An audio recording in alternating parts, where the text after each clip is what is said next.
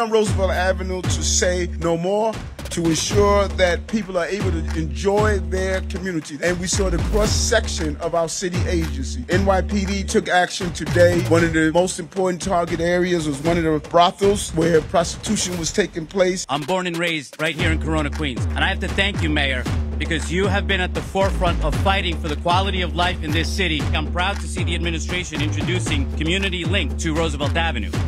We're saying goodbye and good riddance to products of that endanger our children and undermine our quality of life. These dangerous, unregulated, and untaxed products are on their way out of the city to Ohio, where they will be destroyed and secured in environmentally responsible facilities. We have conducted over 7,000 inspections.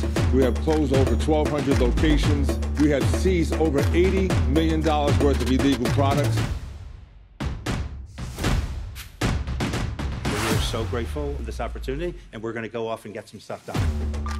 12 of these protective gates are now in place. They can be deployed when a hurricane or storm surges ahead. They will protect over 110,000 Lower East Side residents, including 28,000 in public housing. With this new park that is on time and on budget, you're going to see something brand new, resilient, and really for future generations.